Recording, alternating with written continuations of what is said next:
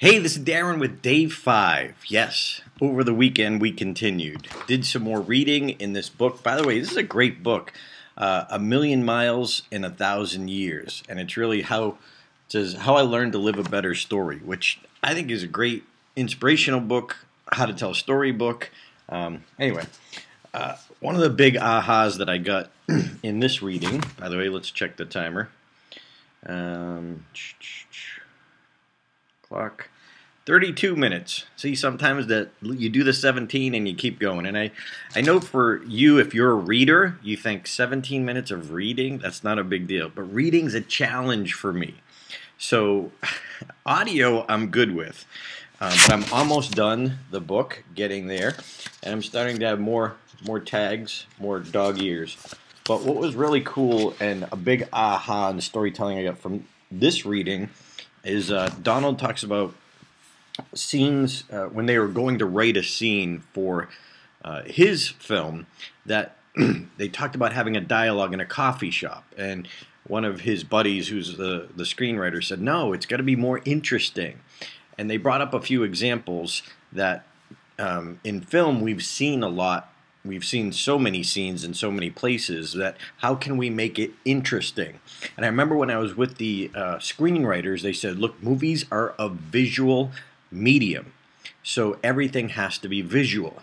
And that's why like sports films are so good. They got all these visuals going on and, you know, epics and their landscapes. But one of the examples he used that I was like a big aha was when Rocky was working out, he couldn't afford or didn't work out in the regular facilities all the time. But anyway, if you remember, if you saw Rocky, when he was in the refrigerator punching the big, the meat in the meat locker, and it's like, wow, I remember that visual. So what he talked about is, okay, how do we take interesting visuals and use that as part of the storytelling rather than just a conversation? Where could the conversation be? And that reminded me in my story of a conversation that I had with Dave Fitzgerald, who is a comedy mentor, will definitely be part of the story, when he was getting his chemo. And it was just, you know, sitting there chatting. I'll remember the visual, so I might use that visual in terms of making it a more interesting conversation, because there's a backstory to that.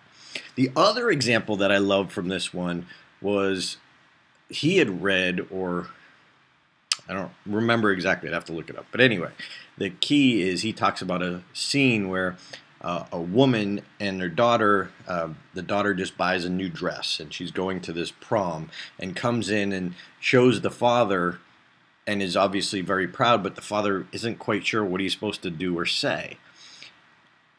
And he knows he's supposed to say something but doesn't know what. And he loves his daughter but doesn't know what to do.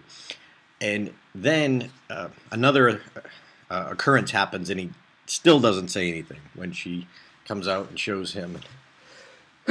Excuse me. See? Real. No editing. And then,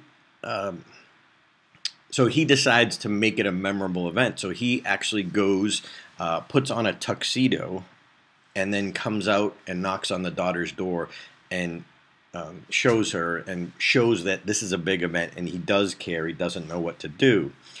And it really kind of tugs on your heartstrings, just the visual picture that it makes, and the aha that the daughter gets, that how much he did care. And it says that they actually went and they danced in the living room, the mom, the dad, and the daughter, until like 1 in the morning or something like that. Anyway, it was a great little story, powerful, but it's about making those memorable moments. And that reminded me, I had a great moment that my nephews talk about whenever I go home for the holiday. I actually have pictures of the event here that I keep up. And it was a night that, growing up, it was my first big babysitting late night, or kid sitting. I shouldn't say babies. But I remembered when I was growing up, I used to do lip sync. So I thought, let's put on a concert with my nephews. And when my sister and brother-in-law came home, that we would perform the concert, the three of us. And so we made instruments and made signs out of paper and blah, blah, blah. It was, and my nephews still talk about it.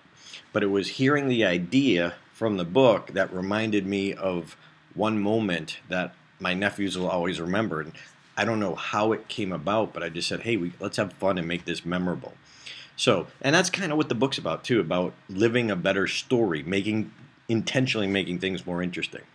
So, longer report today, but I thought it was fascinating and interesting about storytelling for you and your story. So, that's it for today. 32, was it 32? 32 minutes closer to my goal. How about you? Stage time.